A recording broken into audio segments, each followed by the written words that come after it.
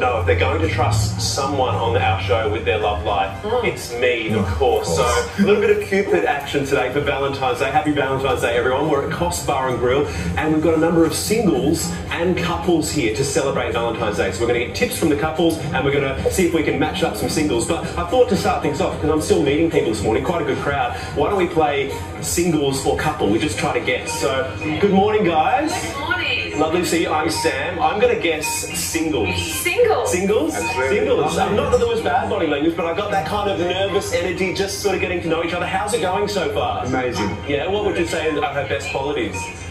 Definitely the way she dances every time there's a beat. Oh, a bit of shone shimmying, I know. Yeah. And her name is? Corina. And his name is? My name's Corina. Oh, you're going so well. You're on fire. I was like, this is on, and then you got her name wrong. And his name is? Darren. Darren? That's why I'm single. Hashtag pray for Darren after that one. More in a moment. Let's see your weather. Naked today. I hope so. We do have an update. We had Adam and Jess in the previous segment. Yes. I hooked them up. I was getting good vibes. Let's have a look where they are. Jess is over here, and Adam is over there. They could not be further away from each other. So unfortunately, they had a lovely drink. They got to know each other, but they weren't vibing, taking it further. But that's okay. That's part of what we're doing here today. I don't want to waste anyone's time. That's why I want to chat with Corina. Round of applause for Corina, everybody. Corina, you've impressed me today. You're putting yourself out there. You are so interested in finding someone. Why does this matter so much to you? I'm just ready to settle down and find my soulmate who I can enjoy life with. You said before that you were looking for someone to ignite the fire in your heart. Yeah, the fireworks. Yeah, I love that. And this is so interesting. Corina has started an app for singles called Anyplans. Anyplans. Yeah, and it's all about doing activities with each other, as in like, does anyone want to go for a mountain climbing? Does anyone want to do a date in Broadbeach? So that's what it is, right? And it's launched? It is launched, activity-led dating app. But you've been so busy working on that you haven't found love yourself. What type of a gentleman are you looking for? I'm looking for someone to balance me out because I'm so driven and so focused, and I always have the computer screen in front of me. I want a man who can just close that laptop and say, let's go and enjoy life together. All right, I want to help you find that man. So, in my experience, here are the gentlemen that are single. This strapping young lad with the hair and glasses over here. This Mediterranean Bo Ryan type energy over here. He's single. They're taken.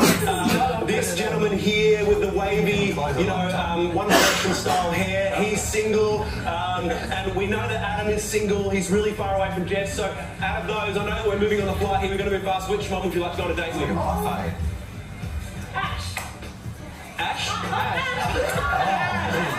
right. Okay. You got to go first. So, are you happy to go with a date with her in a moment? Sure. All right. After the weather, they're going to go on a date. Let's see the weather. It's over 3 other women, isn't it? And by that I mean I'm standing 1 metre away and talking very quietly.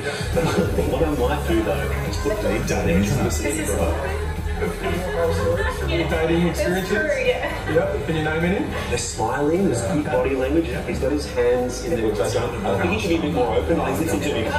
Whereas you've got your hands and your heart on the table, which is great. Sorry, don't just ignore me, just keep talking. Yeah. Can you give us any tips, Sam? Just be yourself, stop folding your hands together, ask her about her, it's not about you. They're my best tips, and just enjoy the moment. So yeah, any stories from your previous dating experience? No, don't